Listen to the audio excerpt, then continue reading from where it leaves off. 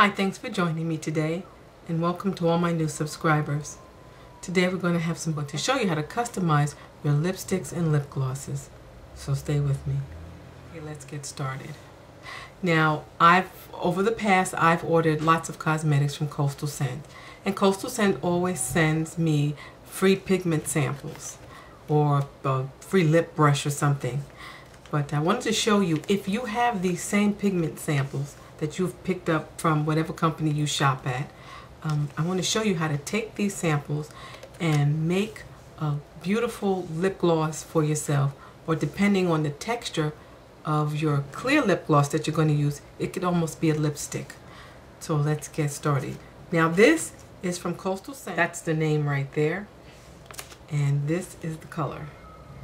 And this is sort of like, I'm going to swatch this on my hand for you. It's a beautiful pink mauve color, and it has a hint of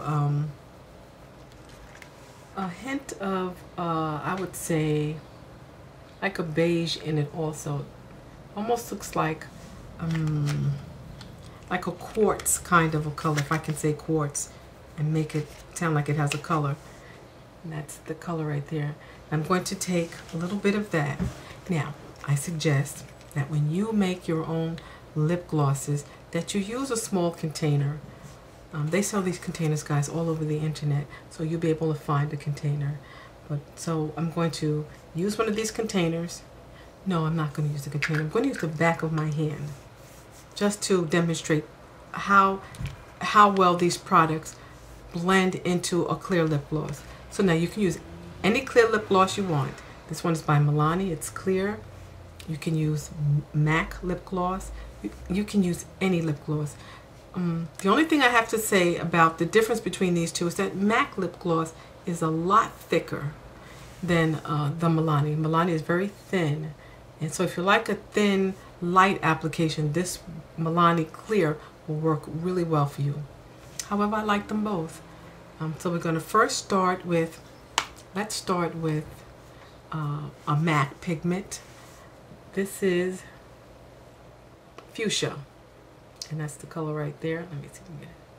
And as you guys can see, I've already have this in a small container.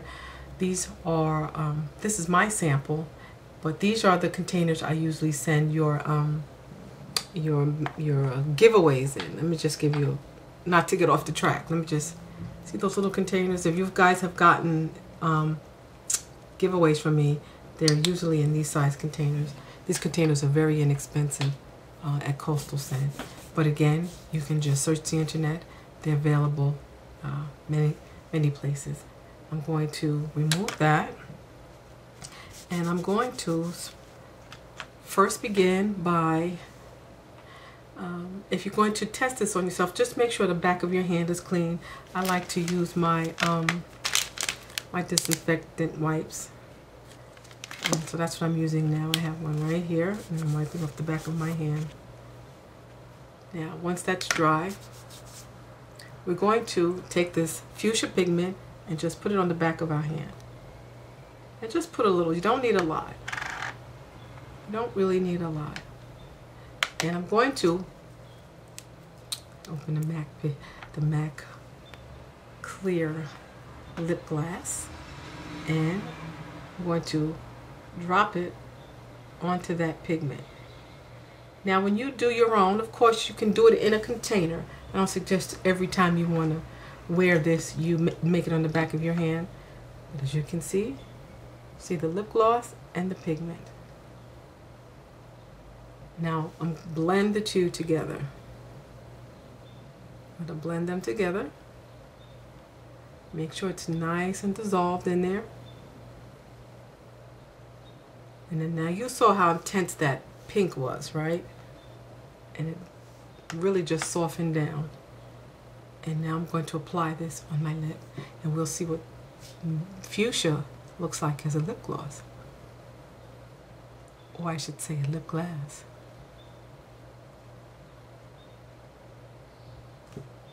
It's very light in color.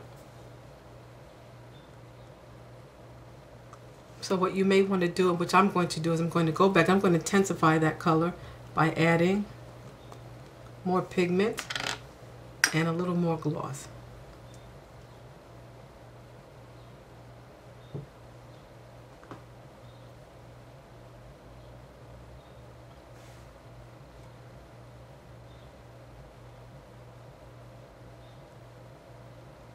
So you can customize your look any way you like. If you like a lighter color to your lip, definitely use less pigment. If you like a darker look, here it is again, just add more pigment.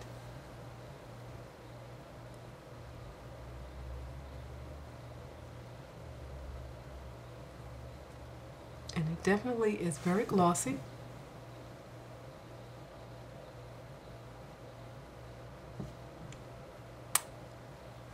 Very pretty.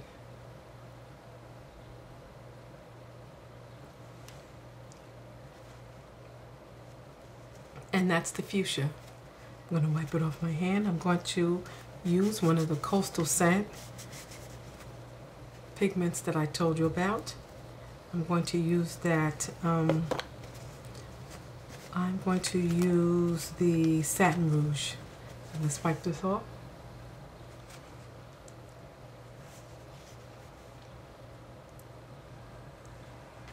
And with a clean hand again, I'm going to take my spatula and just dip into this package and take out the pigment.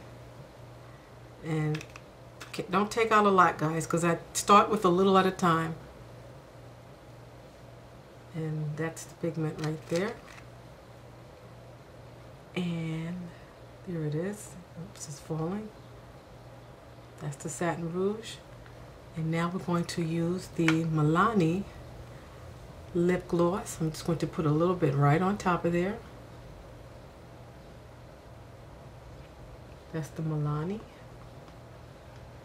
And I'm going to use another brush. Always clean your brushes off. Always clean your brushes off when you want to do this, so that you don't mix colors together. And I'm going to blend it for you. And this is much thinner in texture. This is preferable for me. And I'm going to put the Satin Rouge now.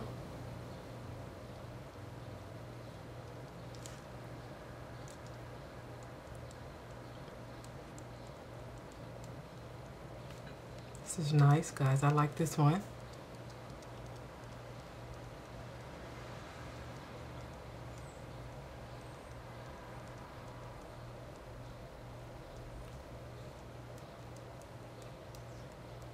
Again, if you want to do this, use a small container so that you can touch up later.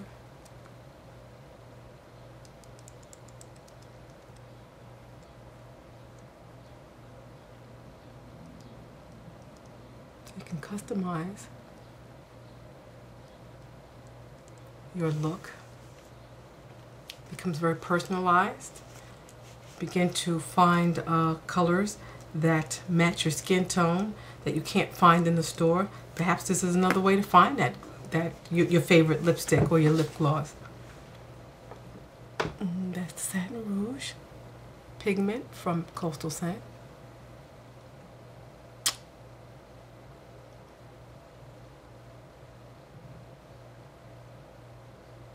I love it. I love it. So that's all I want to share with you today. To experiment with your pigments, whether it's your MAC pigment, your Coastal Scent pigment, or wherever you're getting pigments from. Try mixing it in a little lip gloss, clear lip gloss, and I wanted to show you the MAC, and see what you can do with that. I'm going to start doing this now. I think if I can find. With that said, you be well, you be blessed, take care of yourself, and I'll see you soon. And please don't forget to subscribe. Bye.